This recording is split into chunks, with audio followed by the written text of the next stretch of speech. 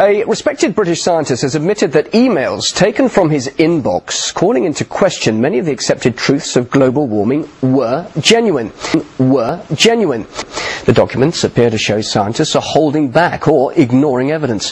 One even suggested using a trick to hide a trend of falling temperatures. The revelations came just weeks ahead of an international summit on climate change to be held in the Danish capital Copenhagen. Well, let's get more on this. I'm joined live by Alexei Kokorin. He's a weather programme coordinator for the World Wildlife Fund in Russia, and also Piers Corbyn in London. Mr. Corbyn's an independent weather forecaster. Now, first of all, to you, Mr. Kokorin. Yes. I'm asking you, the news that the scientist we've been referring to in our reports here, he actually used a trick to hide the fact that the world's temperature is not increasing. What do you make of these revelations? Yes, I was in group of authors of fourth assessment report, and I know that some people, some my co-authors, try to demonstrate temperature growth in most visible style, more dramatic, more catastrophic than even in reality. Therefore, I'm not surprised. It's not crucial news for me. What evidence can you tell us about the situation in Russia? Give us some tangible examples, please. Yes, situation in Russia is that Russian scientists, leading scientists, have no doubts that climate change is mainly anthropogenic increase of greenhouse gas effect. What's your response as an independent weather forecaster? Well, he's talking complete nonsense. The data, real data, over the last 1,000, 10,000 or million years shows there's no relationship between carbon dioxide and world temperatures or climate extremes. And now we can see that actually the people in charge of the data have been fiddling it.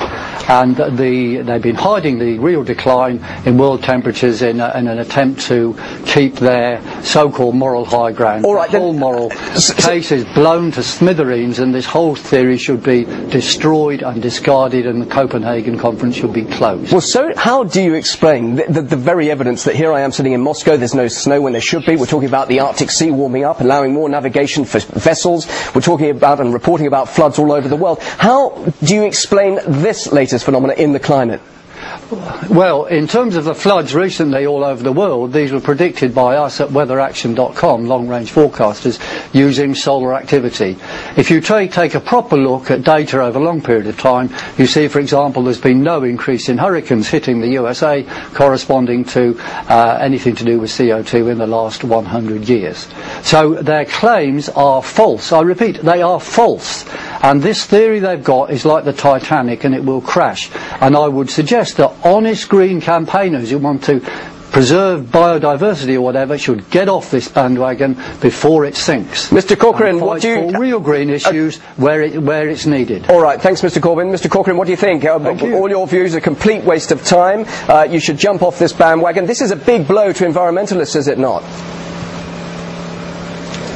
Yes, of course. And speaking about origin of climate change, of course, many people repeat that thousands and millions years ago we had the same temperature, thousands years ago. But in history of human society, we never had such CO2 concentration as we have now. This is the main reason. How do you respond to these answers? Well, it's complete nonsense. If you look at data, if anything, carbon dioxide levels are driven by temperatures, not the other way round.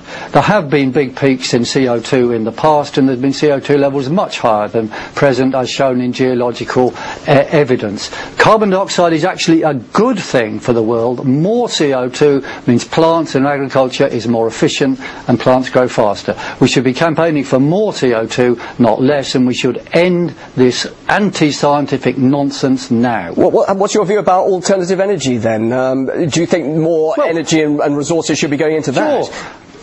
Well, there are some alternative energy schemes which are good, but wind farms, for example, are stupid, because for every wind farm you need to have a coal-fired power station to provide provide power when there's no wind. So who's profiting from all of this, Mr. Some Corbyn? alternatives are good.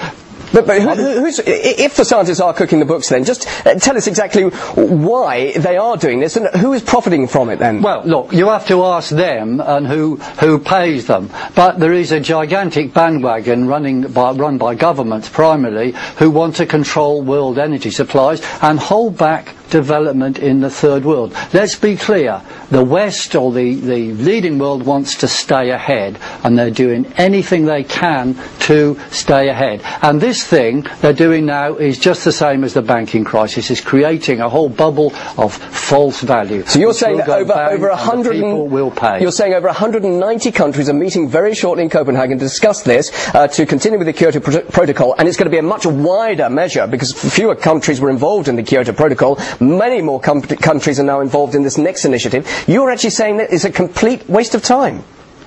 Yes, they're a complete waste of time. All right, let's hear what money they waste there should be used to combat malaria, for example, or a whole lot of things. Well, wait a minute. Malaria could be as a result of increase in global temperatures, could it not? That is nonsense. Anyone in Russia knows that malaria has happened in Russia in the past. It's not anything to do with warming, and in fact now the world is cooling. You understand that? The world is cooling and has been cooling for 7 years, and the leading scientists, so-called scientists, have been trying to hide that evidence. Mr. Corcoran, the Copenhagen summit is a waste of time. What do you think? Mr. Corbyn says it's a complete waste of time. What are your thoughts on that?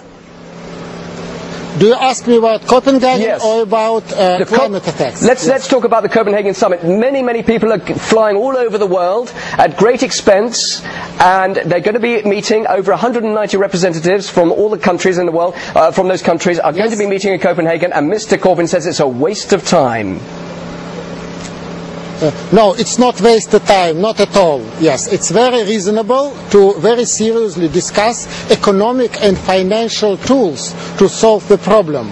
And in Russia, he is absolutely wrong. Malaria never happened in Russia before. Now it is. Encephalitis was only in Siberia. Oh, come on, that is such a lie.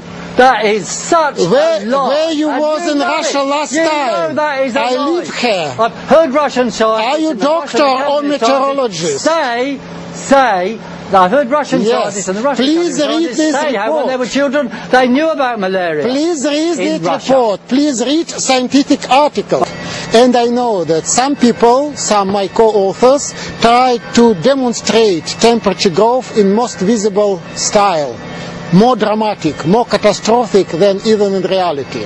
Therefore, I'm not surprised. It's not crucial news for me. Lies and cover up. I'm just going to interrupt here. Just could I ask you, are you a medical doctor? Speak about Russia. Gentlemen, can you hear me? Well, I don't think I'm going to get much further with this. Come on, who pays you?